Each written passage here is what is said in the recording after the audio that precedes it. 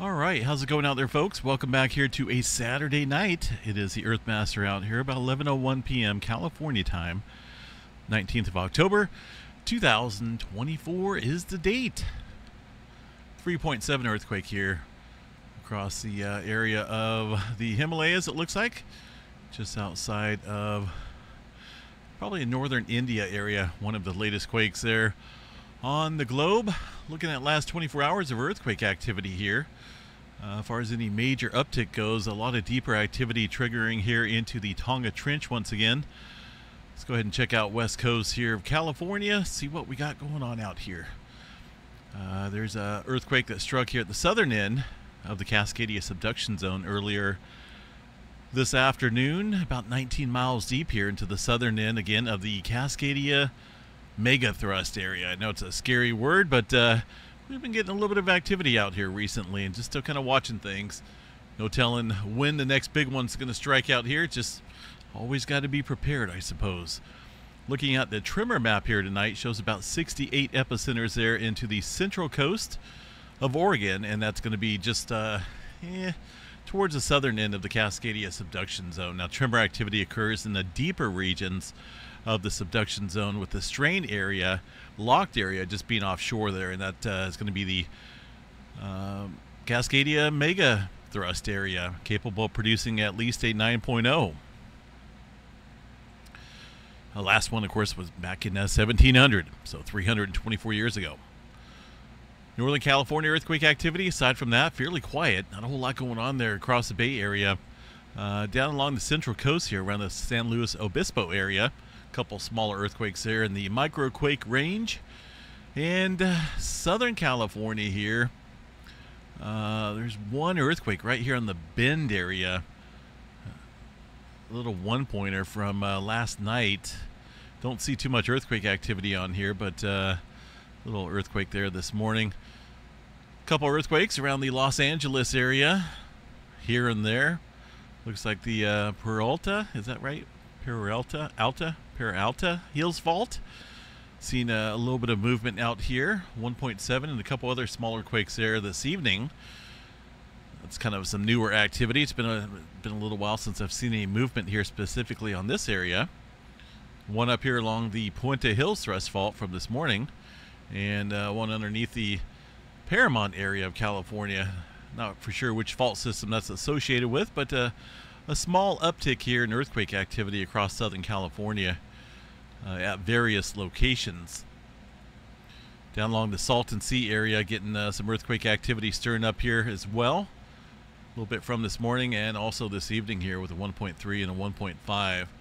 So really nothing major going on here, nothing above 2.5, but still seeing some scattered earthquake activity out here across various locations there of Southern California.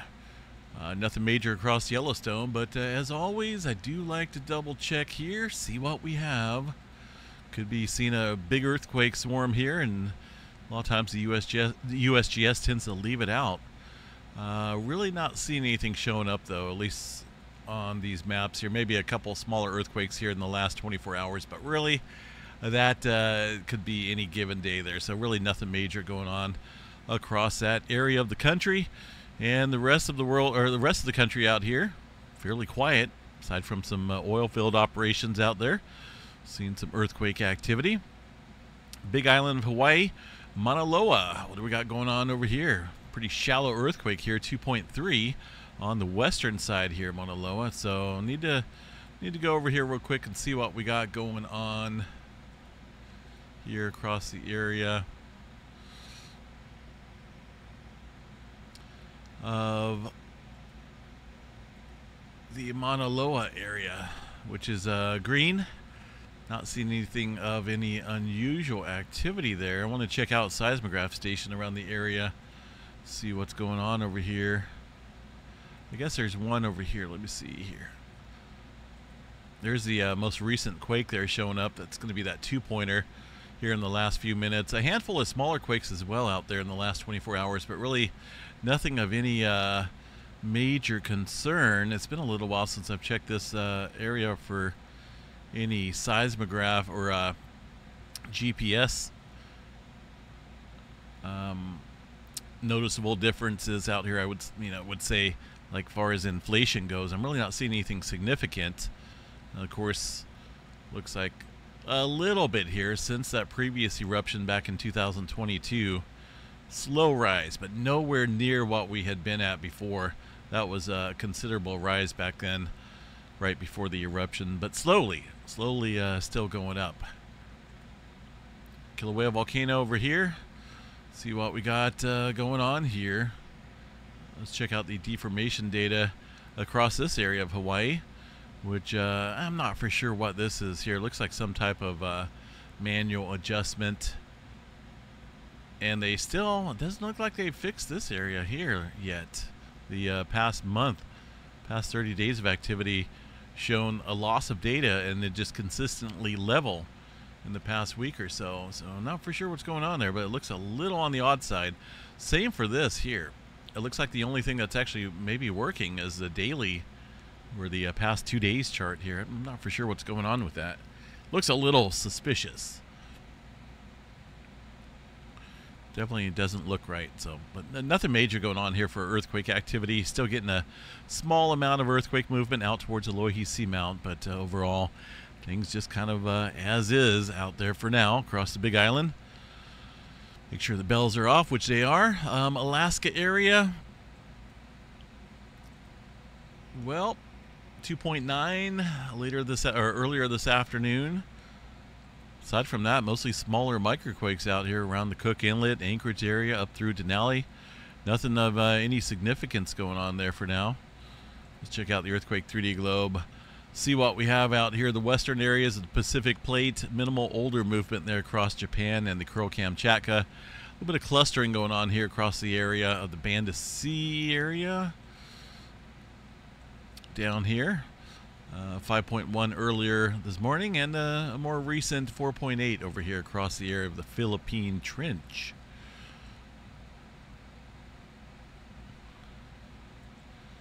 Looks a little quiet though. I guess the only other area of somewhat noticeable uptick is going to be South America area. Getting a little bit of swarming going on there across the Perucheli Trench, 3.4 in that mix as well. Also, the Middle America Trench here showing a little bit of elevated activity. So I suppose we'll see what happens here overnight. Puerto Rico, small amount of swarming here in this little area, southwestern edge of Puerto Rico. This is very common though. I've been watching this for a couple of years. It's in between a couple different trough zones, subduction zones here. And it tends to always get the squeeze put on the Puerto Rico area. The Mariota's Trough south and the Puerto Rico Trench up north, kind of raising up this area. And a lot of times we'll see a lot of earthquake activity out there. But nothing big for now. Looking at the flare chart here, looks like there's some type of huge long duration event taking place here. I'm guessing it's not on the Earth-facing side of the sun, but we got something going on out there.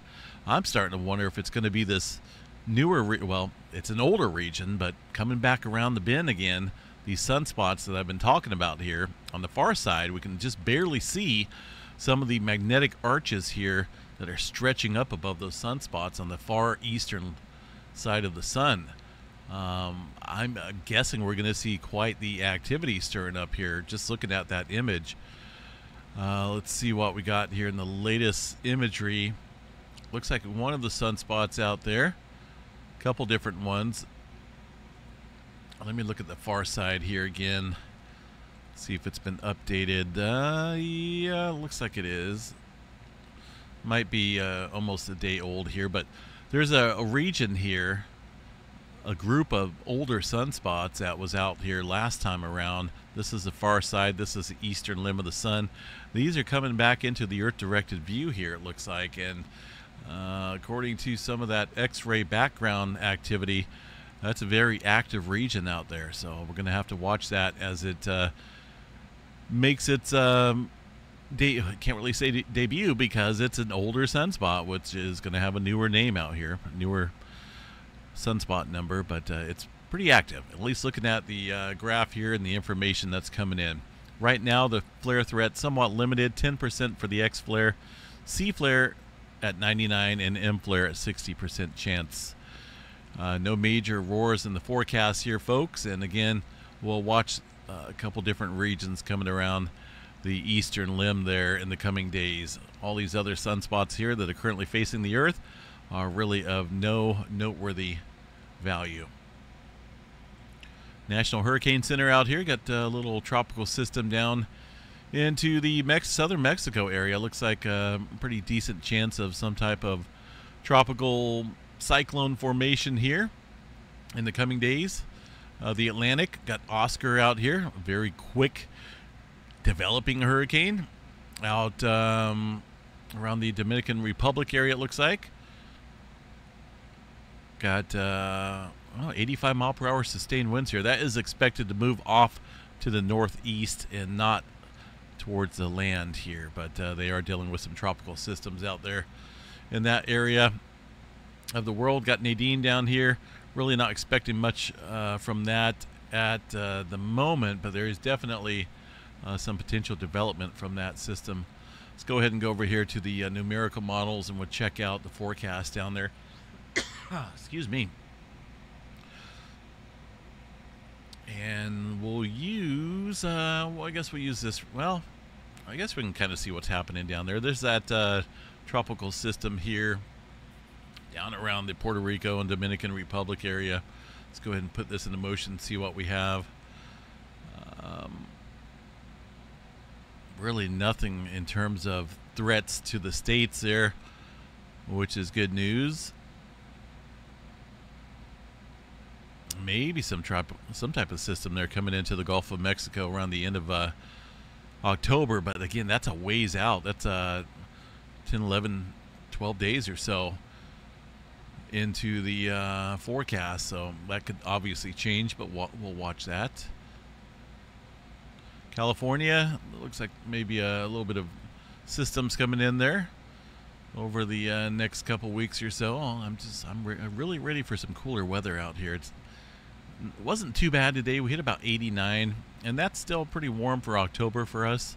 It's supposed to be down around 80 for an average high temperature, but you know, I'll take 80 over 104. That's for certain. So these guys up here in the northern plains, Canada area, looks like they're going to be cooking for a little bit with well above average temperatures as we head into early this coming week. Cooler weather out across the Pacific Northwest for now, and just a mixed bag of activity. Looks like around October or so, or Halloween time, got some cooler weather coming into the California region, and maybe some warmer temperatures out there around the Great Lakes northward, northeast, getting in on some warmer weather as well for Halloween. And it's just a lot of mixed bag of stuff out here. That's very typical around this around this season. Fall season here really gets things stirred up across the northern hemisphere as we head deeper into the winter months, which I am a big fan of. Bring on the cold. I know a lot of people don't like the cold, but yeah, I'll live anywhere where it's colder compared to 100 degrees every single day all summer. I am done with it. I've had just about as much as I can take, and everyone's asking, why don't you just move? Go ahead and move. That's easier said than done, right? When you got kids in the school system and got kind of a homestead here and roots, I would love to, but ultimately right now there's some things holding us back from just picking up and going somewhere up north. Or even to the northeast. I mean, there's a lot of cool areas up here. I would love to live up around Maine. Get those nor'easters. Oh yeah, that would be my type of weather. Anyway, folks, hope everyone's having a good, safe Saturday night. Nothing major going on out here in the earthquake world. All is, better knock on some wood here, but all is quiet for now. We'll catch you guys back out here for the Sunday morning update. Have a good night, folks. Get some sleep, and we'll see you guys tomorrow.